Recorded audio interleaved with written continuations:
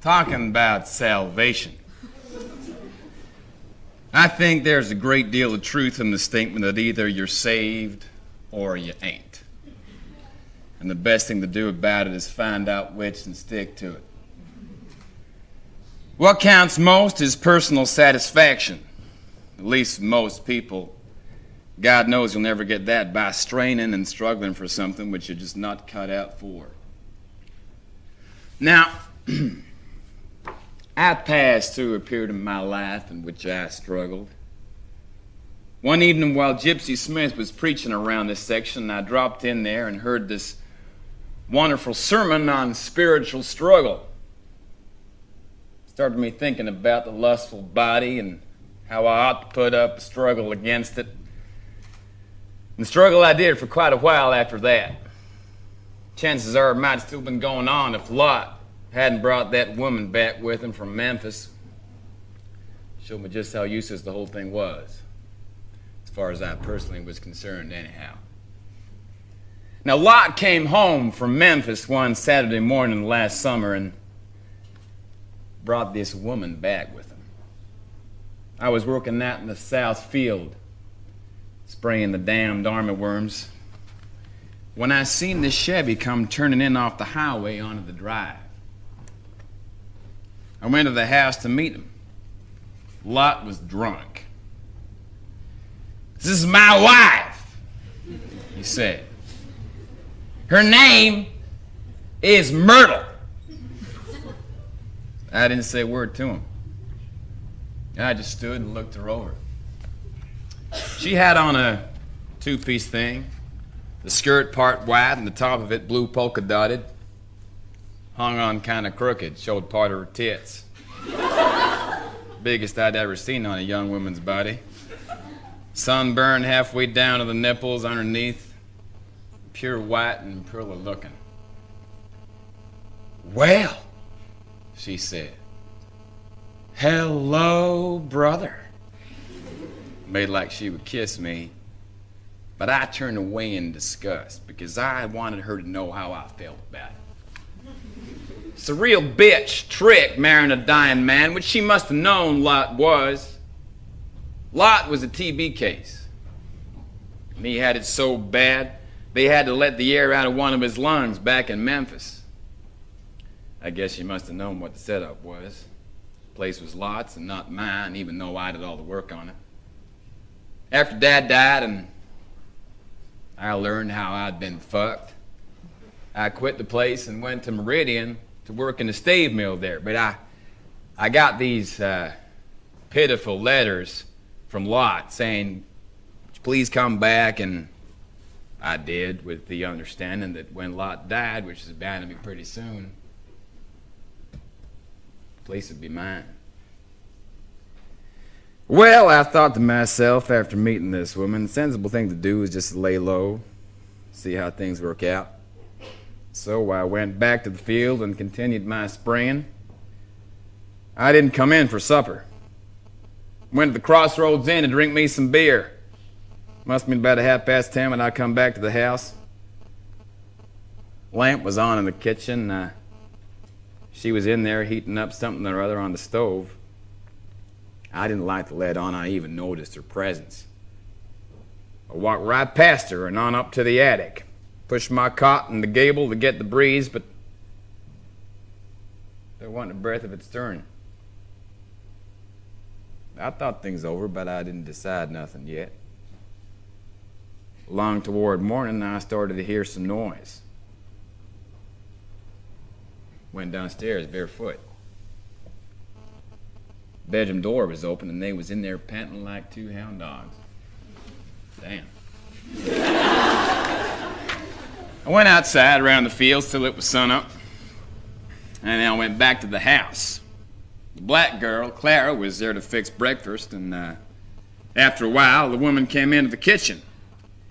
She had on a light blue satin kimono, but she didn't bother to fasten around her even. Now, Clara kept looking at me and giggling when she set my plate down. And she said, "What are you looking at?" I said, "Nothing much." Then she let out a laugh like a horse. I could blame her. Me saying nothing much about them two huge knockers. When breakfast was over, I called Lot out on the porch for a little talk. Now look here, I said. I overheard you last night in the room with that woman. How long you think you'll last in your condition?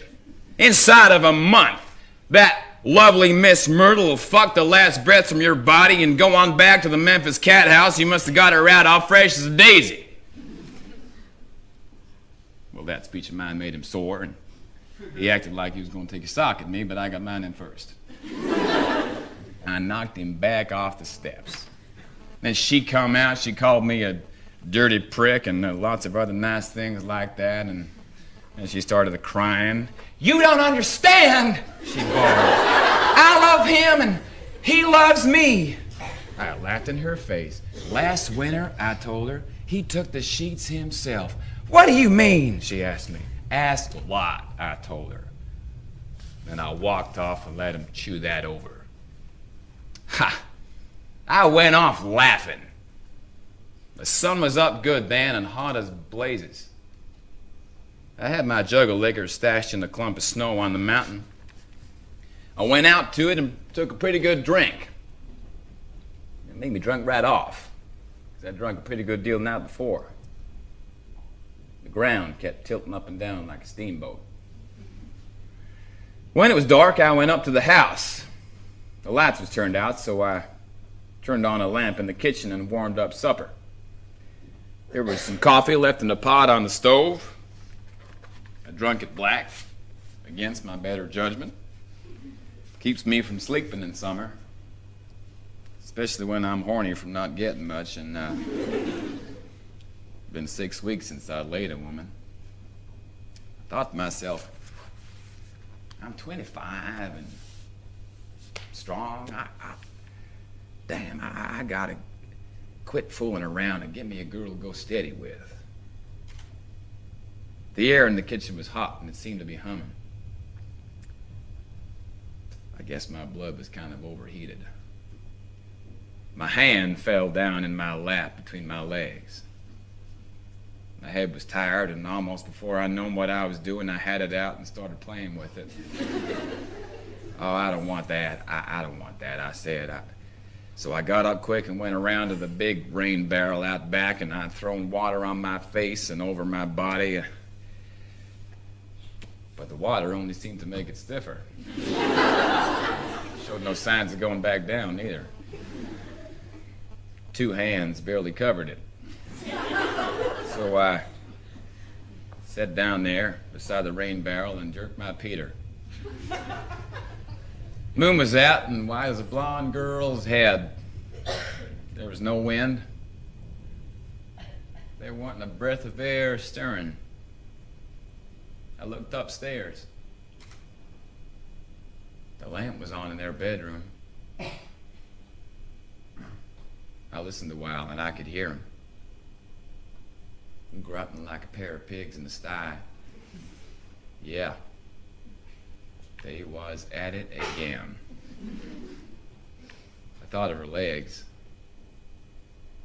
soft as silk without a dark hair on them, and her titties, biggest I'd ever seen on a young woman's body, and of her belly, round and bulging out. And it sure would be good to press up against it or get her body turned over and up on the knees a little and then climb on and stick it up and under. Good. It's the best thing in the world, that burning sensation.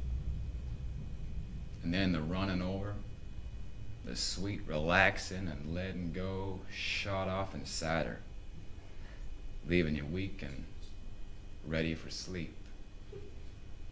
Yeah. There's nothing like it in all the world. Nothing able to compare with it even. Just that thing. And nothing more is perfect. The rest is shit. All of the rest is nothing hardly but shit. But that thing's good. And if you never had Nothing else but that. No money, no property, no success in the world, but still that would still make it worth living for you. Yeah, you could come home to a house with a tin roof on it and blaze in the heat and look for water, not find a drop to drink. And look for food and not find a single crumb in it. But if on the bed you had a naked woman, maybe not even terribly young or good looking, she looked up and said, "I want it, Daddy." Why, then I say you got a square deal out of life, and anybody that don't think so just ain't fucked the right woman.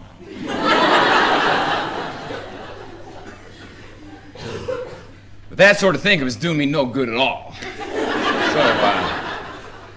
I went back to the kitchen and filled and lit my pipe. I looked at the sink with the dishes all piled up in it. You know, a lot of improvement this Myrtle had made on the place. But then she wasn't a woman. A woman's a woman, but a cunt is a cunt. And that's what this Myrtle was. She was a cheap piece of tail. You know, I could use on, there wasn't a doubt about that, but if I brought home one to live with, by God, it would have to be one that I was able to feel a little respect for. I went to the screen door to pee. I had to wait several minutes before I could. A long way off, I heard a hound dog baying. Sounded sad. In spite of myself, I went back to my old train of thoughts. It just seemed like my mind was set on the subject. Nothing would stop it. It's like the preacher says. The gates of soul has got to close on the body. Keep the body out, or the body will break them down and overrun the soul and everything else decent in you. The fact of the matter is, though, I never did seem to have any gates to close. No, I was made without them. Some people are, I guess. I'd say to myself, this sort of thing is dirty. And I remember what the preacher had said about closing the gates on the soul, and struggling. And I'd reach for the gates to close them and find I hadn't a thing to catch a hold of. I guess my trouble was partly a lack of schooling. Never think of anything much to do but drinking and screwing and doing my damnedest to make something out of the place, but not having much luck at it. I guess if a fellow could pick up a book at night, that ought to make a great deal of difference in him. Or I could read. I could make the most out of the words, but dogged if reading would close the gates on the body. Made up stuff is just not satisfying to me. Poker I like to play, but I always seem to come out a little at the end of the horn. I like to go into town and look at a movie or a carnival show, but only ever so often. Looking at them screen stars don't close the gates on the body. I don't ever think that it does. There's nothing makes a fellow quite so horny as sitting there in the dark and looking at them beautiful actresses messing around in a little lace step-ins or a fancy wrapper. You come back out and there ain't 1 inch of the soul that ain't overrun by the longings of the body. Well, I was still in the kitchen while the night wore away, but I had a feeling that something was going to happen before the night ended, and I was not mistaken. It must have been about 12:30 when all of a sudden a big commotion begins. I heard him coughing and then her running and shouting my name in the hall. I just sat tight there, waiting to see what would happen. After a while, she come on down to the kitchen to fill up the water pitcher. "Didn't you hear my calling, you chicken?" she says. I just sat there and looked at her. She filled up the water pitcher and clumped it down on the table. "Lot's took sick," she told me. I didn't say nothing. He seems to be awful sick. I wanted to call a doctor, but he said no. He'd be all right in the morning. I didn't say a thing to her. What's wrong with him? She asked me after a while. He's got TB, I told her. She put on a shocked expression.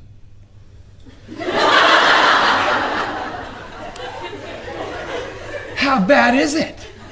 She asked me.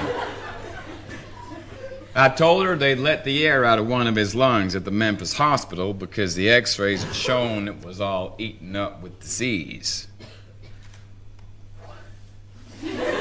Why didn't somebody tell me? She asked. She sat there and whimpered a little, and I said nothing, but I just kept on looking at her. I've had a bad time, she told me. You don't understand how it is with a woman like me. I used to work in a dry goods store in Biloxi. What, you planning to give me your life story?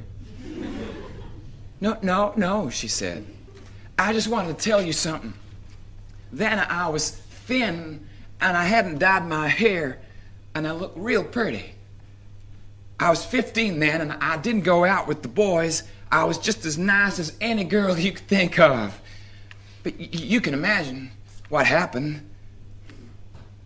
The man managed the store, kept walking by me, and every time he did, he would touch my body. First on my arm, and then on my shoulder, and finally on my hips. I told my girlfriend about it. Honey, she said, just take him aside and have a sincere conversation. You tell him you're not used to that sort of treatment. So that's what I done. I went to his office at the back of the store. It was late one Saturday in the middle of summer. I said, Mr. Porter, you seem to be taking advantage of the fact that you're my boss, to take some liberties with me, which I don't like because of my decent upbringing. But Charlie just grinned. He walked up to me and he put his hands on my hips. Is this what you mean? He said. And then he kissed me. And then it was all over with me. I tried to walk one way and Charlie pushed me the other. He kicked the office door shut and backed me up against a big roller top desk, and he took me by force right there. He had my cherry right there on that roller top desk. He was a man about 40 with sandy red hair. You know, the sort like a great big bull. And I fell in love with him. I got to admit, he made me so happy that summer, and my memories of it are still the best that I've got. They say you always lose your heart with your cherry. Well, I don't know about that. Some girls don't like it at first, but I got to admit that from the beginning, I loved it. She wiped her eyes on the edge of the tablecloth. Is that the end of the story? No, she said. It was only beginning. He got tired of me. Some girls, they'd have made trouble. I could have, because I was only 15 at the time, but I had too much pride. So I packed up and moved to Pensacola, then to New Orleans, and finally I come to Memphis. I picked up Lord on the street. He looked like a kid. Sort of thin and pitiful looking. It touched me that he laid on me like a baby. He seemed so lonesome. And it's the truth that I loved him. He slept in my arms just like a baby would, and when he woke up, he said, would I come home with him? And we'd be married. Now, at first I laughed. But then I thought, oh well, as the fellow says, that there's a hell of a lot more to it, this business of sex, than a couple of people jumping up and down on each other's eggs. So I said, yeah. And we set out next morning. Now what shall I do? She asked. Do about what? I asked her. You? She said. The minute I laid eyes on you, the first glance I'd look at that big, powerful body, I said to myself, uh-oh, your goose is cooked, Mother.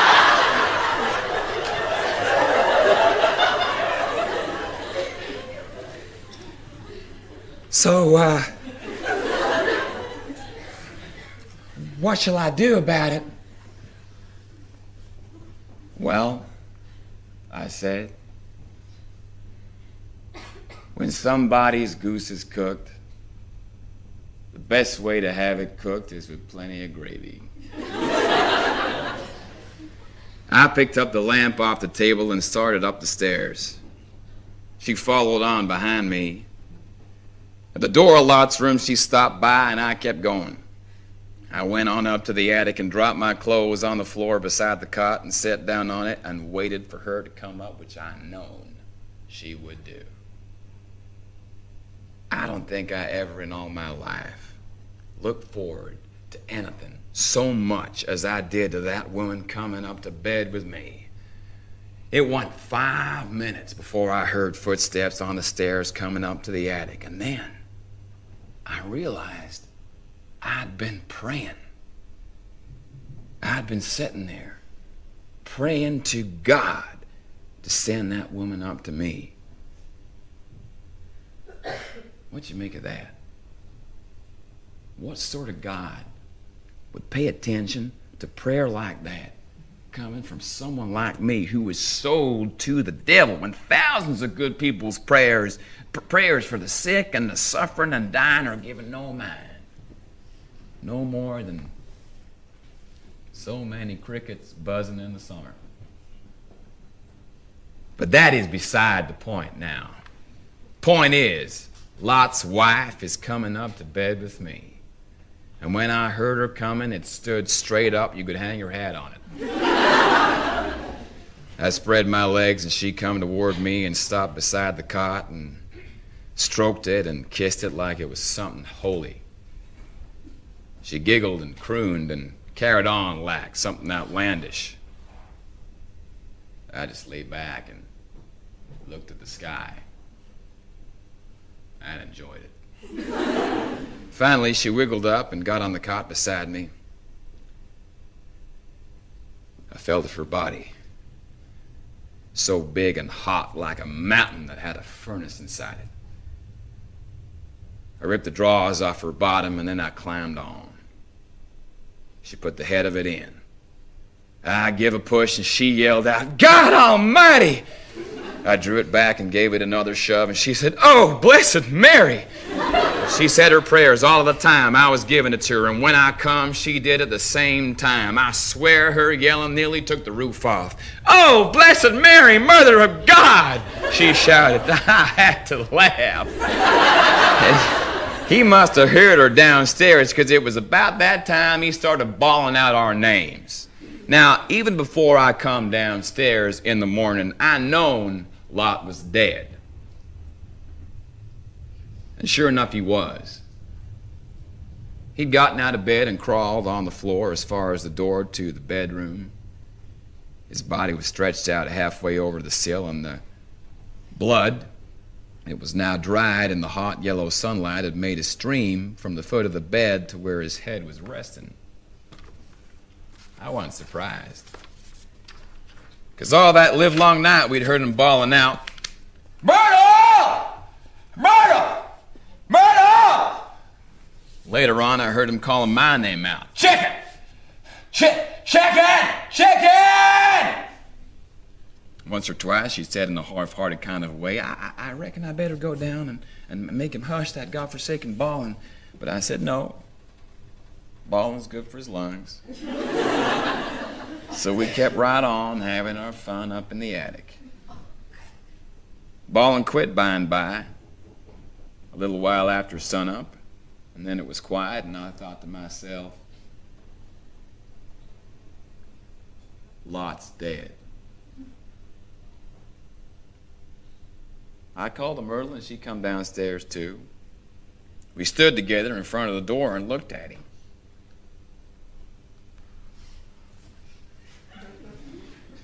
Poor little kid, said Myrtle. She started to cry, but not very much or for long. It's all for the best, I told her. And after a while, she said she guessed it was too. We got hitched up that winter. We have our troubles, but we get on pretty good. As good as most young couples do in the country. We're expecting a baby about the end of the summer. If it's a boy, we aim to call him Lot in memory of my brother. And if it's a girl, I guess we'll call her Lottie. And now it seems like everything in my life is straightened out. I don't ever worry about them spiritual gates the preacher told me to keep shut. Not having no gates can save you a lot of trouble. And after all, what does anyone know about the kingdom of heaven? It's earth I'm after. And now I'm honest about it and don't pretend I'm nothing but what I am. A lustful creature determined on satisfaction. And likely as not to get my full share of it.